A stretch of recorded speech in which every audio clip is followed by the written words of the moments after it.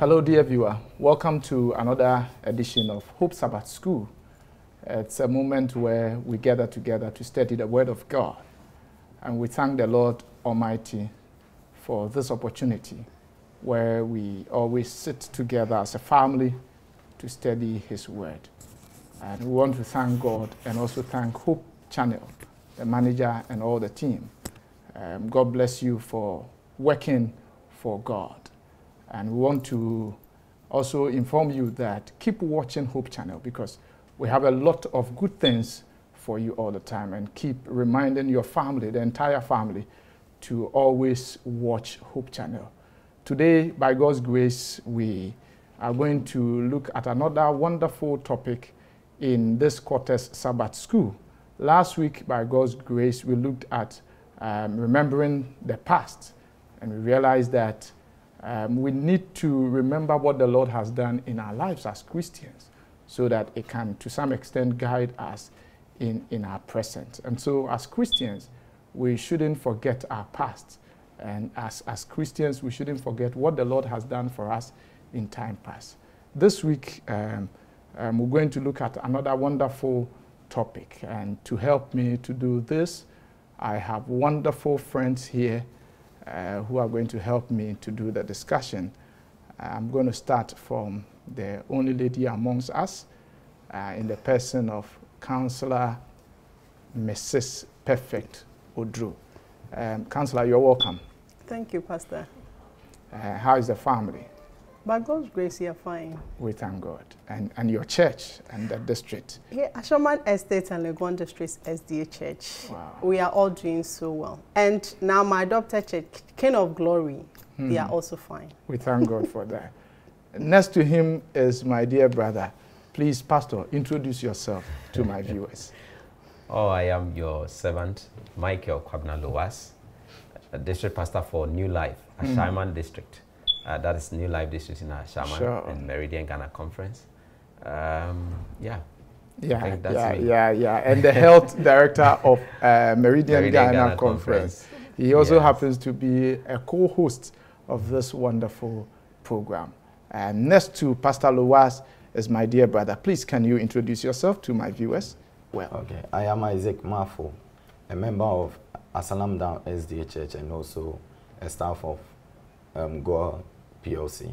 All right. Thank you so much, and thanks for coming. Today, we're going to look at a wonderful topic. And before we do that, I would want Counselor Perfect to pray with us. Let's bow for prayers. Our Father in heaven, we thank you for being with us once again to study your word. We invite you into our midst. Come and speak through us. Let those listening to us, watching us, be inspired by what we say over here. Let your word reach a fertile ground so that it's going to multiply. We thank you for being with us. In the mighty name of Jesus Christ of Nazareth, I pray. Amen. Amen. Longing for God in Zion. Longing for God in Zion. Our memory text is from Psalm 84, verse 2. Our brother Isaac Mafu will read for us. Isaac, yeah. Okay, so Psalm 84, verse 2, that's where our memory verse is being taken from. And it reads, "My soul longs, yes, even faints for the court of the Lord. My heart and flesh cry to the living God." Amen. Amen. Amen. This week, we shall focus on the troops Zion as expressed in the book of Psalms in Psalm 46, Psalm 84, Psalm 87, Psalm 122, and Psalm 125. Psalms in full of hope and expectation of the righteous to visit and dwell securely in God's sanctuary, a refuge of safety and peace. The concept of Zion in these lessons or in Scripture is itself a mix of geography, politics, and theology. We shall consider these differences and also try to understand Zion's spiritual meaning of God's people in the past, as well as for ourselves who are in urgent need today of the hope of Zion, or in the hope of Zion's office. And so as Christians, the need for us to have the hope of Zion. And that's basically what we are going to do for today's discussion. And so I would want to start from Pastor Kwabena Lowas. Longing for God in Zion. What is your take on the caption and the memory test? All right, thank you so much. One of my sisters loved this program so well. She's called Gertrude Frimpong in Canada. All right. And I discovered she always follows us. So Mercury, our regards to you on this day. God bless you for watching and calling people's attention to it. If we take the memory test, we see that indeed Zion is an important place. So what is the meaning of this Zion in the first place? Why Zion? Zion is Jerusalem, where the city was taken by David and Judah from the Jebusites, and it is between two hills, so they name it, they kept the name Zion over there. And it is, if you look at the Old Testament, we have it used about 125 times. Exactly. And then you go to the New Testament, we have it some few occasions, about 5, and then 2 of them being quotation directly from the Old Testament. And the book of Isaiah has it about 46 times, and you take Psalms 38 times. So you put them together, and Zion becomes much important. And so we look at Psalm 84, and that is where our text becomes much meaningful with the title, because in that we see that we are longing for God. So why is God calling our attention? And why do we need Mount Zion?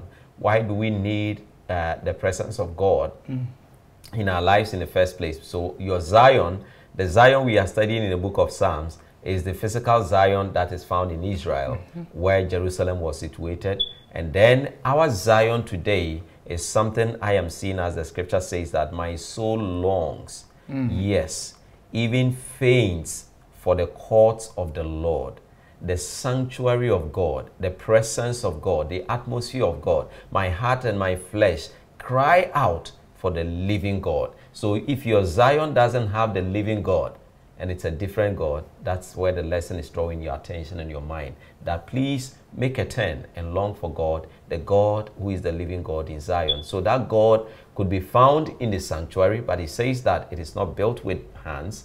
And it also means that this temple is the whole temple of the body is the temple of the Holy Spirit. And so when you don't carry yourself very well, it means that you are not taking care of the Zion. You are not longing for the God who is in Zion. So God must be in us so that our lives can long every day to walk with him throughout till the end, when he will translate us to the Zion, the ultimate Zion, which is the heaven that God has prepared for us. And ultimately we will come back to this planet called Earth, and that is the final Zion, which is the new earth and the new heavens that God is making, and has promised that he will take us there. We will come back again, and we long for that, and that's why we need to long for God. All right, Councillor Perfect, do we still have to long for Zion? Please, your take on the caption and the memory test. Longing for God in Zion. So longing for God in his sanctuary, longing for God in Jerusalem. Zion can represent Jerusalem, can also be a sanctuary. So now it's longing for God in the church, longing to have a fellowship with God in his presence, a place that is designated that this is where we are all coming together to meet and praise the Lord. David also says in Psalms that I was glad when they said unto me, let us go into the house of the Lord. So being in the house of the Lord should make you glad. You planning to go there should make you glad. So if you distance yourself away from the presence of God, like the temple, for a longer time, not just the temple, you having a personal communion also with God, that should make, it should symbolize to you that you are drifting away from God. Because the constant encounter with God, a constant encounter with Jesus, helps you to know your fault, helps you to know how much you are in need of the saving grace of our Messiah. So longing for God in Zion is what every Christian should be doing. We should long for the fellowship of the saints. We should long to, in and within ourselves, if not a congregation, to praise him and worship him daily. All right. Brother Isaac, why should I long for Zion? Yes, we should long for Zion because Zion, in actual sense, is a symbolic of the beautiful place God has promised us of. The place, heaven that God has promised us of. And the Zion gives us the hope, and it serves as a source of hope and joy. As the Bible tells us, we the Christians, the city, the beautiful city, or the Zion, is actually the beautiful city that God has actually promised us. And that becomes actually the place that God lives, the place God dwells. So it's a place that we should all long to be. In our life, what do you actually long for? Do you long to be with God? Or what is your greatest desire? What do you actually aspire to attain in your life in this world? It will be a great achievement if we all position ourselves and do what God expects us to do and be on his path and make sure that when God descends and he is calling his people to be with him in his beautiful city, the place that he has prepared for us, we should position ourselves that we will be counted by the people that he will be called. All right. Zion represented God's living presence among his people. As the people of Israel are God's chosen people, so is Zion God's chosen mountain. When you read Deuteronomy chapter 7 verse 6, the Bible makes it very clear to us that, "For you are a holy people to the Lord your God. The Lord your God has chosen you to be a people for his own possession out of all the people who are on the face of the earth." And so from Deuteronomy chapter 7 verse 6, we can see that Israel is God's chosen people. And so if you also read from Psalm 87 verse 1, the Bible makes it very clear to us. His foundation is in the holy mountains. It also makes it clear that the Lord himself also chose Mount Zion as his dwelling place. And that leads us to understand that indeed as Christians, a day in God's court is better than 1,000 outside God's court. Starting from Pastor Loas, is it really true that a day in God's sanctuary, a day in Zion, a day in today's terms, a day in God's church is better than 1,000 years? Pastor Loas. Yes, Pastor, yes, that's right.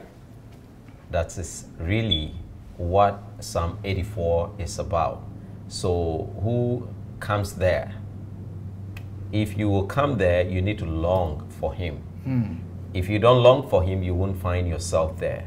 And both small and great. So let me quickly read. It's only 12 verses of this chapter. It says, "How lovely is your dwelling place." I'm reading from the New Language Translation. "O Lord of heaven's armies, I long, yes, I faint with longing to enter the courts of the Lord. With my whole being, body, and soul, I will shout joyfully to the living God. Even the sparrow find a home finds a home, and the swallow builds a nest and raises her young at a place near your altar. O Lord of heaven's armies, and my King, and my God, what joy for those who can live in your house, always singing your praises. What joy for those whose strength comes from the Lord, who have set their minds on pilgrimage to Jerusalem. When they walk through the valley of weeping, it will become a place of refreshing springs. The autumn rains will clothe it with blessings. They will continue to grow stronger, and each of them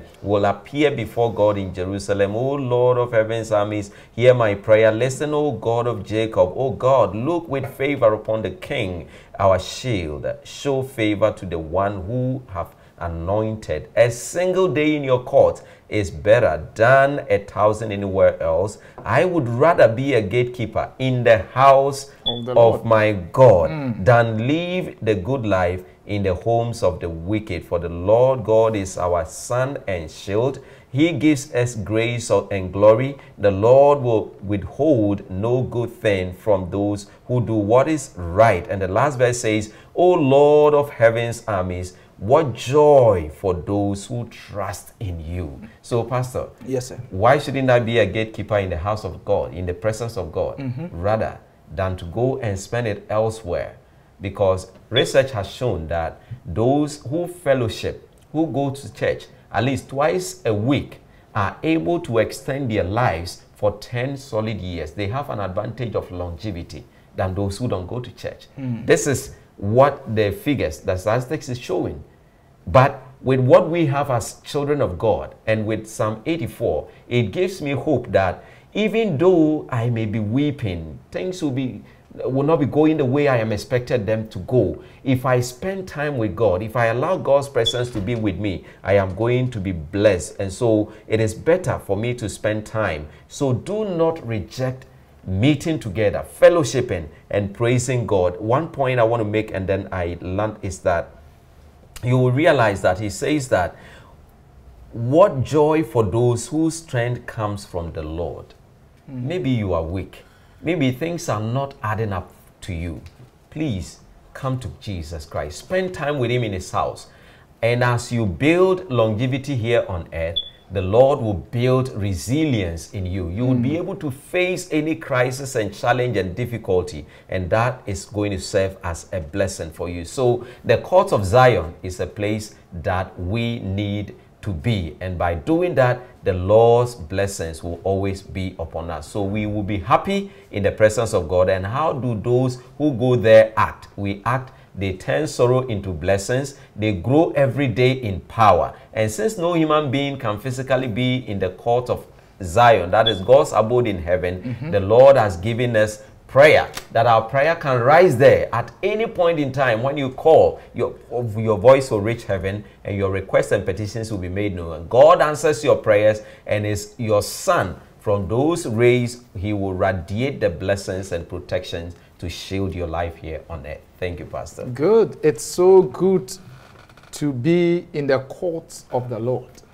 David made it clear in Psalm 23, the last verse, that, and I will dwell in the house of the Lord forever and ever. He also echoed it in Psalm 27, verse 4. He said, one thing have I asked from the Lord, that I shall seek, that I may dwell in the house of the Lord all the days of my life.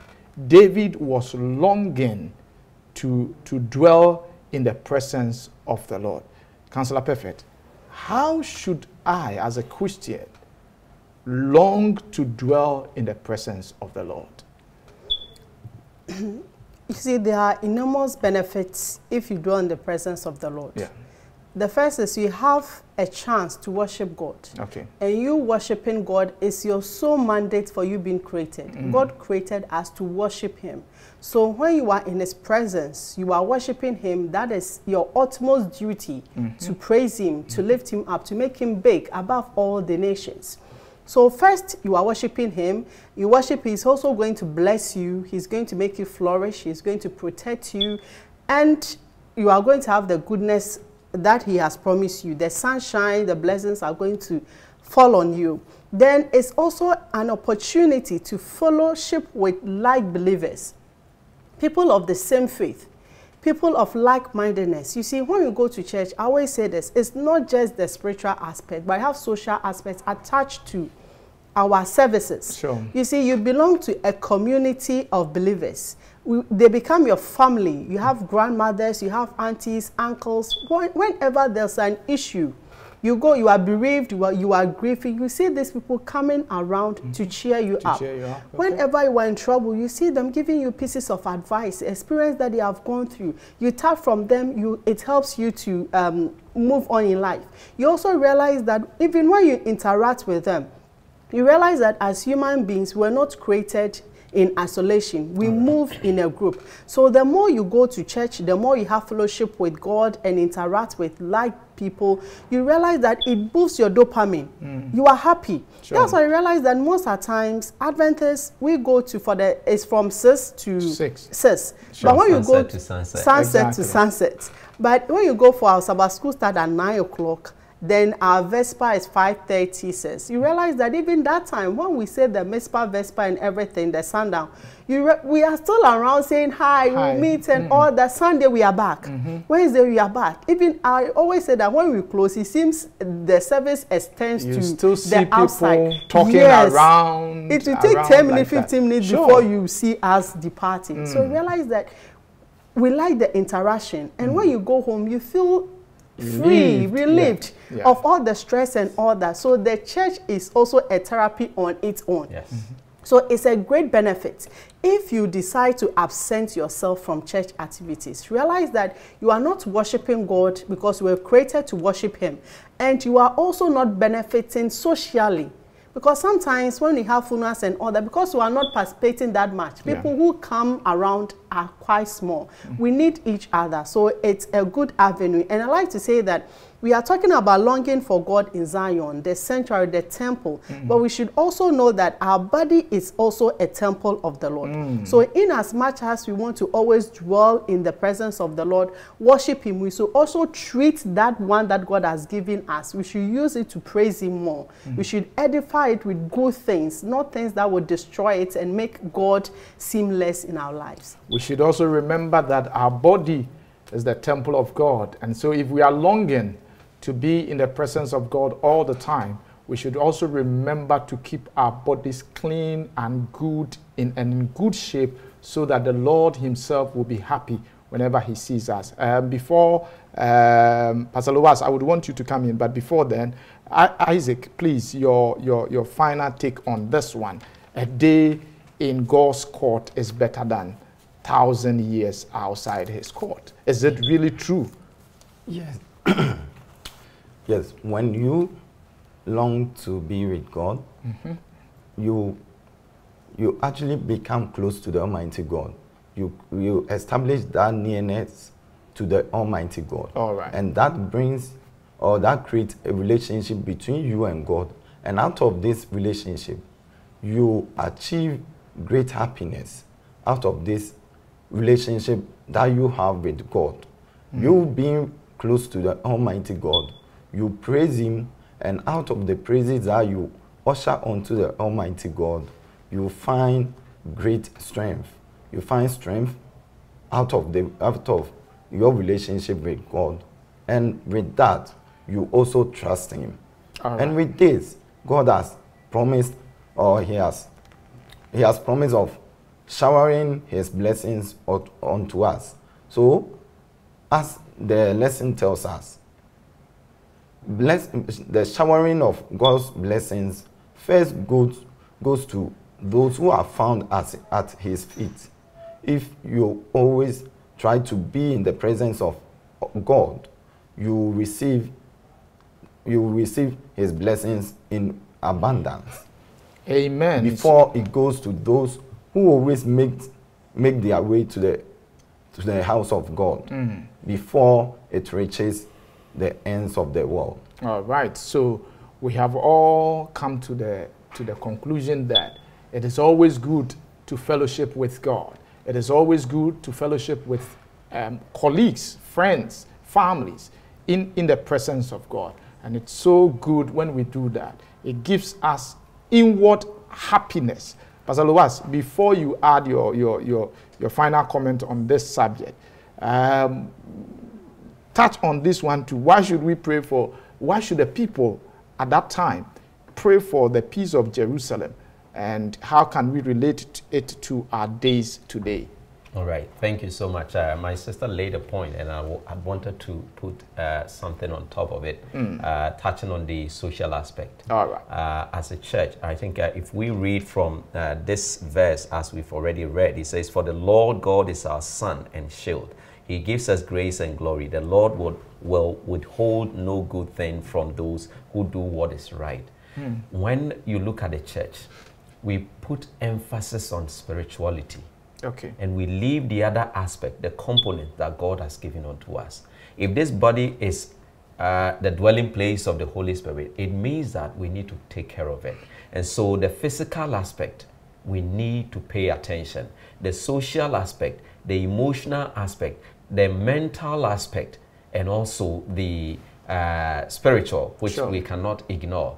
But the emphasis is mostly laid on prayer, Bible study, prayer, Bible study, prayer, Bible study. You hardly see or experience social activities among us. It doesn't mean that when we are in the presence of God, we should be holier than thou, we should portray, we are in the spirit and this and that. No, there are times we need to make conscious effort. By that, we will be growing as a people. And that is the joy of staying close to God. When we do that, we will have the mental powers and we will have the emotional ability to stand. People are suffering in their marriages, their homes. And Pastor, it is the church in the presence of God that they will find solace. But when they come there and everything is tense based on spirituality, at the end of the day, it's going to be dangerous. So let's try to have all these five balance, and it will be a blessing. And that is why we belong to a nation. We are here talking peacefully, and my dear viewer is watching happily because there is peace. There's peace in the country. If there is war in the country, I tell you that no internet will be working. All right. If you would doubt that, call and you find out from Hamas and Israel and go to Ukraine and see how they are suffering. Hospitals going down and buildings are being dropped down and food scarcity. And so if God says that pray for Zion's peace, then he knows what he's talking about because you are part of it. So as we enter closely very soon into the elections, please, let's value every human life. Blood is very important. Nobody has been able to create blood from the laboratory. It tells you that you cannot just pour down blood because of elections, because somebody needs job. Please, let us all try as much as possible to pray that at this time, God will stay the hands of the enemy, and God will do that. If faithful Christians, faithful children of God will call on him, he will answer, because this is Zion. We are the Zions walking around these days because the Spirit of the Lord is in us. When we team up to pray, God will answer us, and that will be a blessing to us. Praying for Jerusalem, God demanded from his people or requested from his people that when they meet as a church in their homes, God expected that the people would pray for the peace of Jerusalem. And so as Christians today, should we also pray for the peace of Ghana? Should we also pray for the peace of our community in which we find ourselves? Should we also pray for the peace of where we are working? Must it be my responsibility as a Christian to do all these things for my nation, for my community, for the kind of job I do? Councillor Perfect. It's very good as a Christian to pray for peace for your nation. Because as Pastor said, if the nation is at war, you are at war. So you need to constantly pray for the peace of the nation, not just the nation, the community you find yourself in, the church you find yourself in, the family that you belong to. You see, just praying for peace, we say pray for peace, but you pray for peace and you must also act in peace. You can't just pray for peace and your words will be for war. You open your words, it's about war, it's about instigating one another. It's not good. So as you pray for peace, let your words also be of peace. Let your words be of kindness. I always say that people are going through a lot. So the words that you say should be comforting to people. If you cannot comfort people, it's better you shut up your mouth. You don't alter the rest. Because you see, our words are powerful. So pray for the peace of Ghana. We are about to enter into election year. Pray for peace of Ghana and things that comment that you realize that is going to bring tribal things and political things. Do well to desist from that, because God wants us to be united, and in unity we become strong. If we are not united, we can't fight our common foe, which is Satan. So in church, you need to pray for your church. Learn to live at peace with your church. If you have any issue with anybody, the Bible admonishes us that we go to the person. If you can't go to the person, or you went once and it was not successful, it was futile, it's best you seek an elder, somebody of higher authority, somebody the person can listen to. Go to them. If they don't listen to it, you don't need to fight them. Treat them as if they are unbelievers. And with the unbelievers, the Bible also says that we should continue to pray for unbelievers. So you just continue to offer that prayer. But don't go and instigate any trouble. Don't go and be the gossip, a little thing that is going to undermine the peace that we already have. And if we're in a family too, mostly the extended family, you realize that most people are at war with each other. But if we're a Christian, you should be the one who is supposed to unify the family members. You are not supposed to bring division between them. If you had something and it's supposed to be private, don't go about broadcasting it. Bringing strife between brothers and sisters is not good, because in unity we are more stronger. So the Bible is saying that we should pray for Jerusalem, because if Jerusalem is having peace, we can worship God in peace. We can also fellowship with each other, and we'll be living in peace, and we are going to prosper. In peace we progress. If we don't have peace, we are all going to retrogress. So let us do well to pray for our country, our community, our church, and our family. And let us learn to live in peace. Not just praying for the peace, but act it in our lives to live in peace. All right. We need to pray for the peace of our nation. In Psalm 122, verses 7 to 9, the Bible makes it very clear to us that may peace be within your walls and prosperity within your places. For the sake of my brothers and my friends, I will now say, may peace be within you. For the sake of the house of the Lord our God, I will seek your good. Brother Isaac, yes. Do I have to care and seek the goodness and the peace of God in his sanctuary, bringing it down to our churches? Sometimes you see, we are building the church of God and people think that God is within your heart, and so there's no need for you to even support the building of God's church. Looking at the text we just read, which the Lord is admonishing us to pray for the peace of Jerusalem, to pray for the peace of his church. What role should I play as a Christian in doing that to God? As a Christian, as the Bible, as the text that you just read tells us, we need to pray for the nation.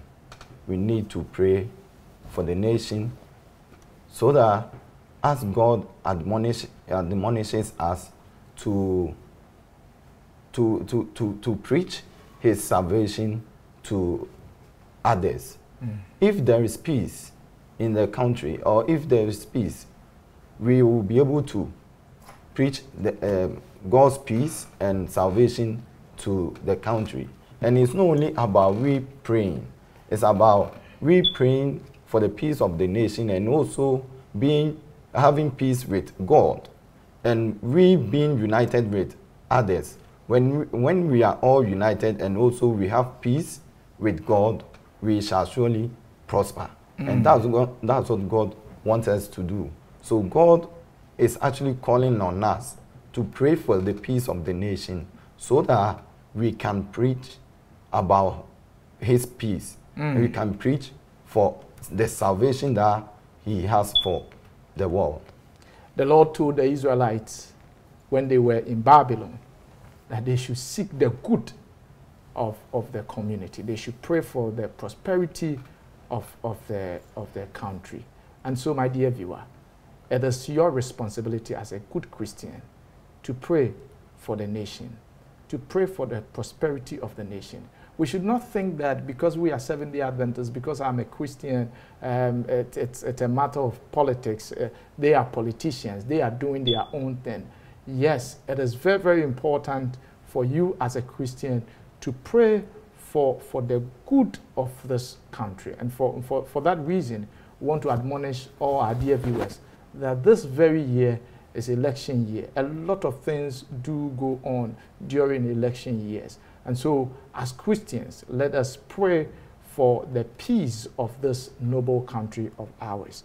And when you also look at Psalm 87, reading from verses 1 and 2, I would want Pastor Loas to read that for us. Psalm 87, 1 and 2. When you look at the text, what makes Zion such an esteemed place to the people of God? Right, he says, on the holy mountain stands the city founded by God, by the Lord. He loves the city of Jerusalem more than any other city in Israel. That is very perfect, and that's God's description from the psalmist's perspective. Exactly. That he loves Jerusalem. And so Zion surpasses all other mountains. You know, it's between two hills, but the real meaning from the Canaanites is something that is a mountain and not hill. So the mountain supersedes. After the temple was built, Zion is encompassed on Mount Moriah, which we know what happened over there with Abraham. And so we see that it is a place, no place could better teach the plan of salvation or redemption than that place. And that is why Psalm 87, the verse 3 says that glorious things have been said of you, city of God. And the sons and daughters of Zion, the salvation that comes from Zion will also attract. And this is something that is so marvelous. The verse 4 to 6 says that it attracts people from all nations.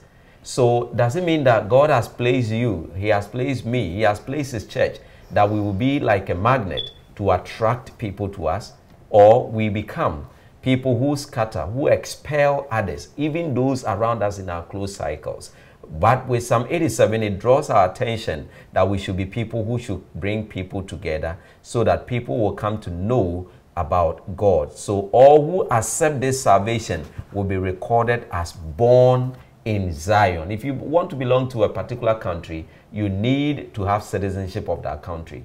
The moment you accept God, the moment you believe in him, he makes you part of Zion, and that you were born over there. And the last verse is very intriguing. It says that it is the source of all inspiration. So if quickly I read, it says, the people will play flutes and sing. The source of my life springs from Jerusalem. That means that if there is a place where you have your source of life, would you want to cut off the source? Or you always want to be glued there?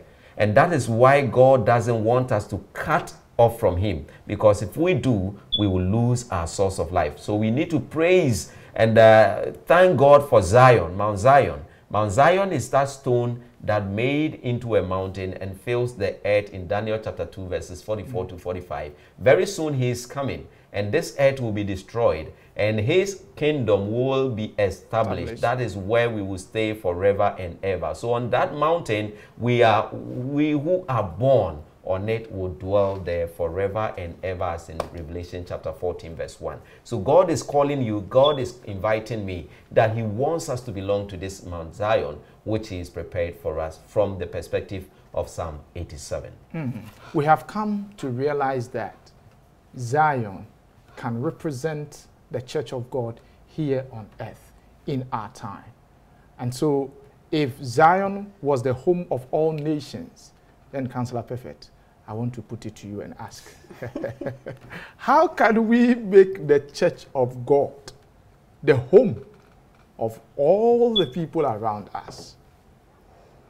The church is actually acting as a home for everybody, because in the church we don't discriminate.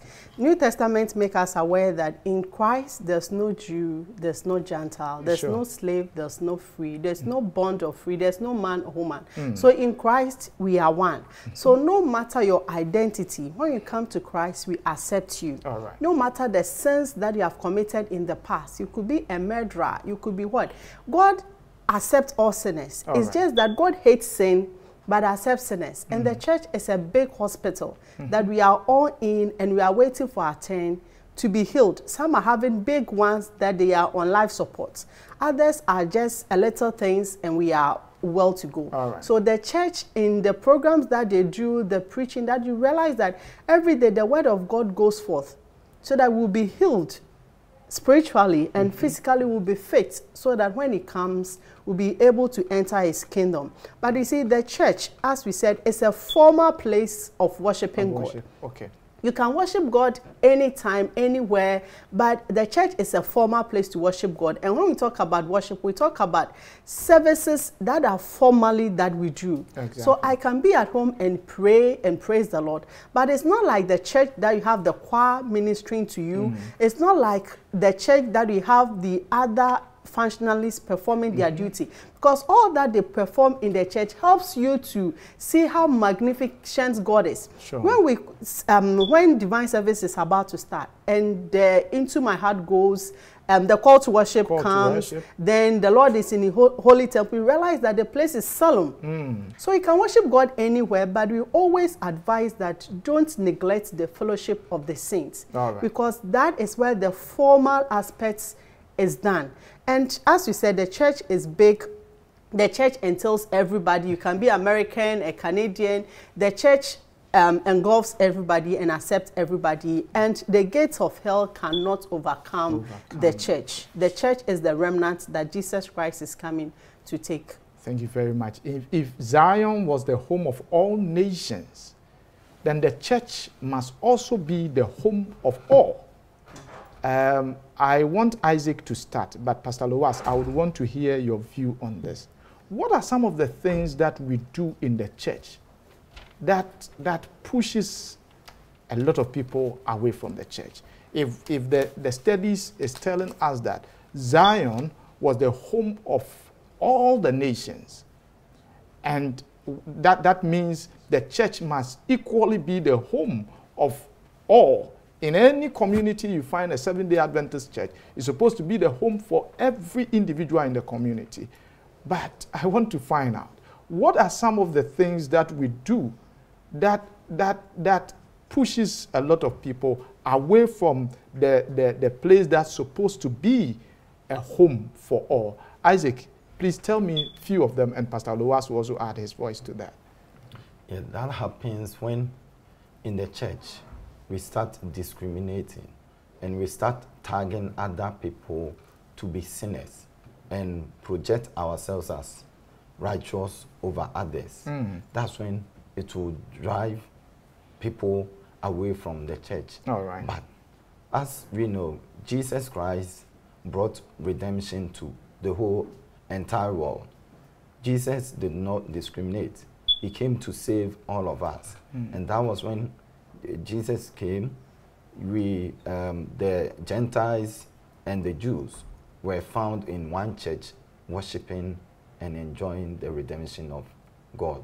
So we need to welcome everyone who is ever ready to accept God as his personal Savior. Pastor Loas, yes, sir. A quick one. We realize that our sister portrayed a scenario that it's a hospital. And once it's a hospital and you have people with tummy ache, some with headaches, some may be mental disorders that can cause them to even take a machete to use it on others. These things are bound to happen. It means that we are not fully repented. We are not yet glorified. So we will see these things as a result of selfishness. Somebody comes to the church not because he needs salvation. He may meet Christ over there, and finally that ultimate goal will be achieved. But he comes there with a particular purpose. Some are sent by the devil himself to go there and cause confusion and commotion. And so we need to be accommodative and know that, yes, indeed, this is Zion and God is here. So we leave everything in prayer. So if I am a church member, as I am a church member, when I am going to church in Middle East, I know for sure that I'm going to meet people who are worse than me. And I'm going to meet people who are better off than me.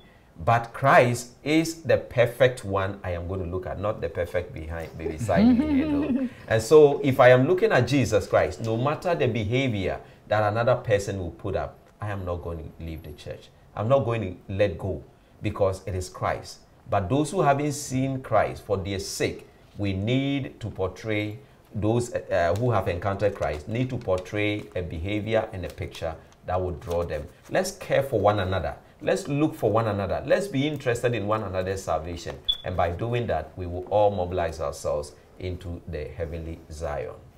All right. In Psalm 46, reading from verses 1 to 7, we would want to read this quick. Psalm 46, 1 to 7. God is our refuge and strength, a very present help in trouble. Therefore, we will not fear, though the earth should change, and though the mountains slip into the heart of the sea. Though its waters roar and foam, though the mountains quake at its swelling pride. Selah, there is a river whose streams make glad the city of God, the holy dwelling places of the Most High. God is in the midst of her. She will not be moved. God will help her. God will help her when morning dawns. The nations made an uproar. The kingdoms tottered. He raised his voice. The earth melted. The Lord of hosts is with us. The God of Jacob is our stronghold. Amen. Amen. How safety and peaceful is the church of God today. When you look at the text we just read, it is trying to depict how peaceful Zion or Jerusalem is. And so when war and all calamities come upon the people, when they run to Zion, they have their peace. They can have peace in there. I want us to bring it home. Can we say that when there is war, when there is misunderstanding in the home, when there are issues surrounding us as Christians, and we run to the church of God today, we will have that peace? Pastor, can we have that peace? And what are some of the things that we need to do so that we can have this peace we're talking about? In just 1 minute, all of us will give our take on this.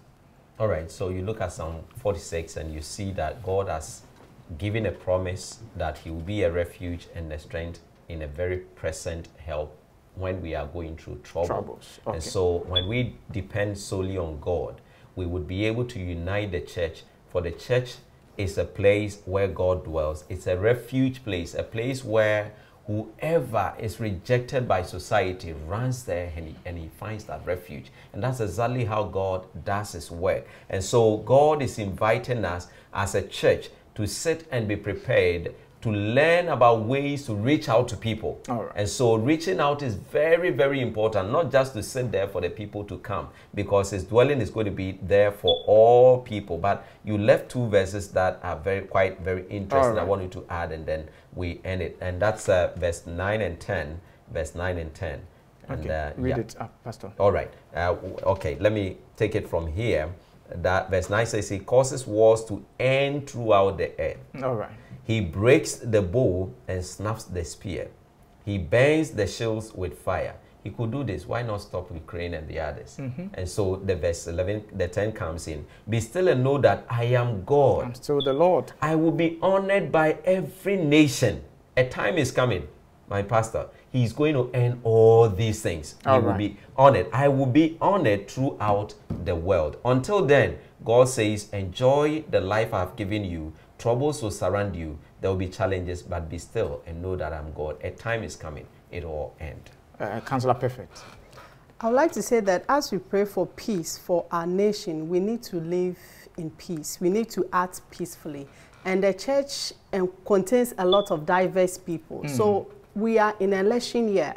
So we should be careful of what we say. We know that everybody belongs to a political party, but in the church, you don't overuse yours or say things that will make the other feel less. Because in Christ, we are one. This earthly kingdom is going to go away. It's the divine kingdom, it's the God's kingdom that we are aspiring to be in. So let us focus more on that than this earthly one.